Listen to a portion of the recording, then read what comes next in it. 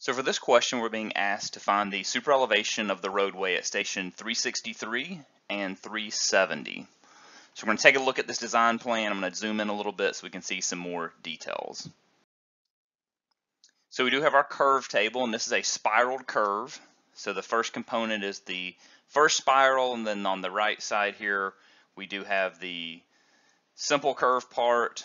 And then because this curve is actually split onto two sheets, the same spiral curve information will apply because it's symmetric to the second half of the curve.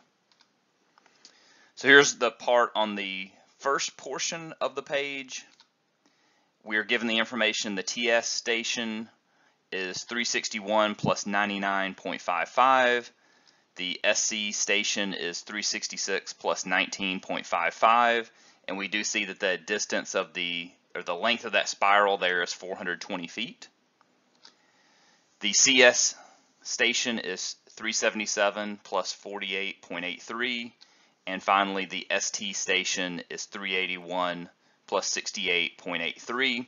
Now these last two, the CS and the ST, are on the second page. So here's our match line that we'd actually have to match these up because, again, they do stretch across two sheets of the design. So to answer the question, I think it always helps us if we put all of our information into this diagram looking at the gradient of the roadway. So we see the cross section at the bottom here, and then we see the profile from this top portion. We are dealing with a spiraled curve, so we do see TS, SC, CS, and ST. And we saw those points from the design file, so I'm placing those here. Some of the other information we have, we've got our spiral length of 420 feet, and it is symmetric, so we'd see that 420 feet on the other side as well. And we can see on the given information we do have the design superelevation of 7%. Because we have our length of spiral of 420 feet, we know that from changing from our point of adverse crown removed over to our design superelevation, we're going to go from 0% in the outside edge of pavement to 7%. So every 60 feet will change 1% in our superelevation rate. So the first point was station 363,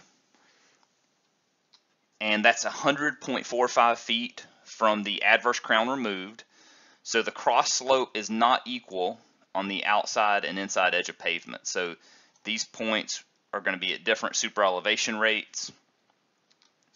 The inside slope is pretty simple for this. We're still just at 2%. It doesn't change on that inside edge of pavement, so that's a simple one. The outside edge of pavement does change though, and so we are 100 feet from adverse crown removed, so headed this direction.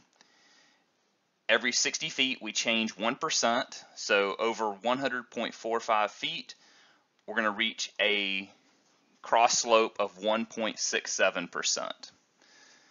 So on our diagram here, we would see that at this point we're at 1.67%,